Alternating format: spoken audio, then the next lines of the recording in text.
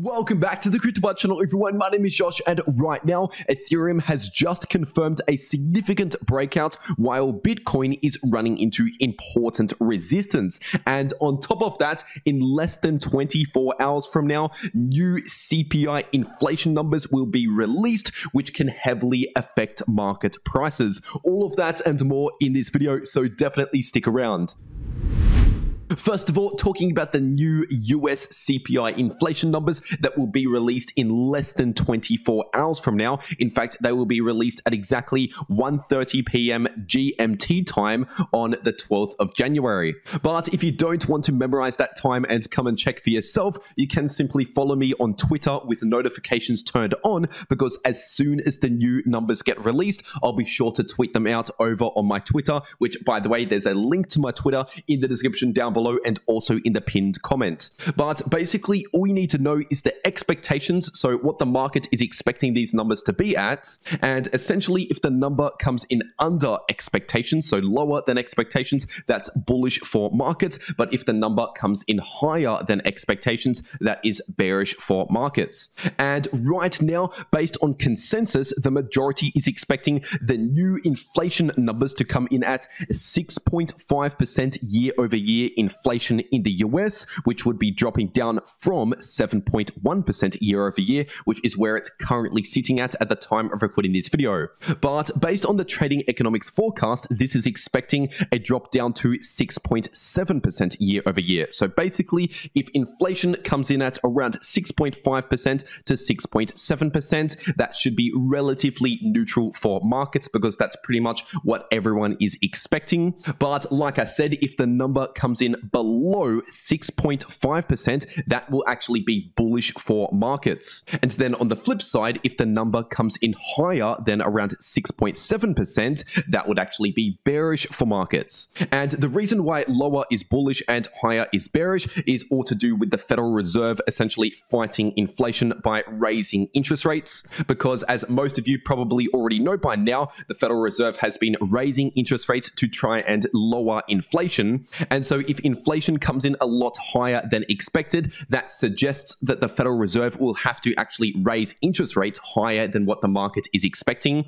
And in case you didn't already know, higher interest rates slow down the economy and are essentially bearish for markets. But then on the flip side, if inflation comes in a lot lower than what everyone is expecting, that essentially means the Federal Reserve is already doing a lot of work with bringing down inflation. And perhaps in that case, rates might not go as high as what the market is already expecting, which once again would be bullish, because if rates don't go as high as what markets are already pricing in, then that means markets have already priced in too much pain and potentially have to start reaccumulating some of the assets that they may have sold.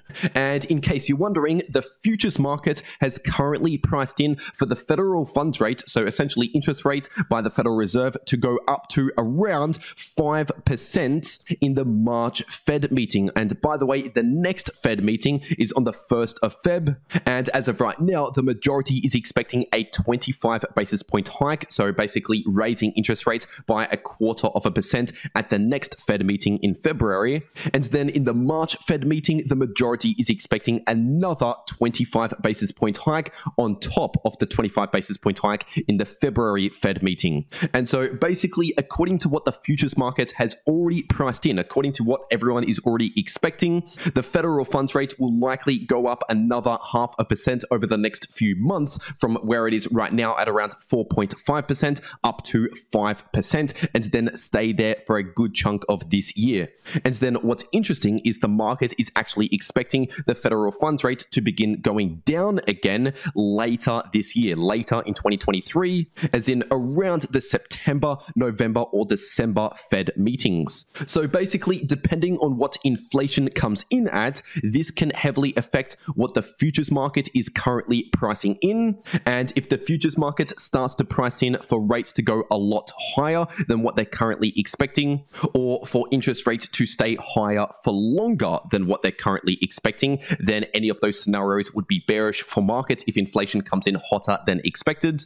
But like I said, if inflation comes in underneath expectations, then this will mean these probabilities will likely shift more to the downside, downside, whether that means interest rates don't go as high as what we're expecting, or perhaps they don't stay that high for very long and we might see cuts sooner than expected. Because remember, the Federal Reserve targets an average inflation rate at 2%. And so if the new CPI inflation numbers do come in at around 6.5%, obviously that has already been a significant drop from 9.1%, which is the peak. And simply based on this trend going from 9.1% to perhaps around 6.5% with the new inflation numbers coming soon, considering the fact that that drop in inflation happened over around half a year, this trend suggests that CPI inflation will likely return to somewhat normal levels around 2%, perhaps towards the end of 2023 based on the current trends. But anyway, all you really need to know is if the number comes in below 6.5%, that is likely going to be bullish for markets. If it comes in at around 6.5% to 6.7%, it shouldn't really affect markets all that much. But if it comes in above 6.7%, then that should be bearish for markets. And once again, as soon as the new number gets released, I'll be sure to tweet it out over on my Twitter, link down below in the description and in the pinned comment. But anyway, now getting into the Bitcoin part of this video, this right here is the weekly Bitcoin chart, just quickly reminding you that this massive bullish divergence is still currently in play, obviously, as I've been talking about over the last 1 to 2 months. And so this simply means that we're seeing a massive pause from the larger bearish trend. Basically, the bear market right now is on pause while this massive bullish divergence is playing out, and it's likely that this bullish divergence will continue to play out over at least the coming weeks, if not the coming 1 to 2 months. But anyway, if you're looking at the shorter term, this right here is the 4-hour Bitcoin chart, and obviously over the last 1 day, we've seen a massive breakout, especially more recently over the last few hours. And basically, the moment the price of Bitcoin confirmed a break above this important golden pocket at around 17.5k approximately, we saw an immediate spike to the upside because above the golden pocket, there's not as much resistance. Obviously, there was technically some resistance at around 17.9k, which didn't last very long. And as of right now, we're currently running into a bit of resistance at around 18.3k to 18.4k based on this previous local high. And now, obviously, in terms of the price trend itself, we are clearly still in a short-term bullish trend ever since I've been saying since this point right down here. But with that being said, if you're looking at the 4-hour Bitcoin price oscillators, first of all, looking at the 4-hour Bitcoin MACD, we're finally starting to see more and more bullish momentum build up for this short-term bullish trend. But unfortunately, that means that the 4-hour Bitcoin RSI is well into overbought territories right now, which technically means, at least in the short term, the price is very overheated. We've essentially gone too far to the upside too fast, and we do actually need some time to cool off this RSI, basically reset the RSI to potentially give us some more room to the upside later on. Because otherwise, if we don't see any short-term cool off sometime soon, and instead the price just keeps pumping like what it has been doing over the last few hours, then we could end up with a situation like this, where we fail to see short-term cool-offs, we just go straight to the upside, and then we see a much larger correction, because obviously a trend going straight to the upside without any pullbacks is unsustainable. So we actually need to see some cool-offs along the way in order to sustain the bullish trend. And now, if you zoom out to the daily Bitcoin chart, right now the price of Bitcoin is running into this important range of resistance, which is coming into play in between around 18.1k going up towards around 18.7k. And this range of resistance is heavily based on this previous range of support in between around June and November last year. Because technically speaking, if the price confirms a break below important support, that now flips into new resistance, as we have actually seen one time during around the middle of December. We have already seen one rejection from this range of resistance, confirming that it is currently acting as resistance. And so this, combined with the fact that the daily Bitcoin RSI is entering into overbought territories right now, are just signs to be somewhat cautious despite the short-term bullish trend still remaining intact. So like I said, we're still more bullish than bearish in the immediate short term because we haven't actually actually confirmed another rejection or bearish reversal in the shorter term, but we do have some potential warning signs to pay attention to. So I would remain somewhat cautious, especially while the price is below this resistance, but I would flip a lot more bullish on the daily time frame if we begin to see a confirmed break above around 18.7k. Because if you also bring out the larger Fibonacci retracement tool from swing high to swing low on the daily time frame, we have the 38.2% Fibonacci level of resistance sitting at around 18.6 to 18.7k. But if the Bitcoin price confirms a break above 18.7k, then our next resistance level is the 50% retracement level sitting at around 19.7k, and above that we have the golden pocket range of resistance coming into play in between around 20.9k to 21.2k, so basically around $21,000 per Bitcoin. And now keep in mind, the golden pocket is the most important Fibonacci level, with the 38.2% Fibonacci level as the second most important level in the Fibonacci retracement tool. And so technically speaking, the 50% retracement level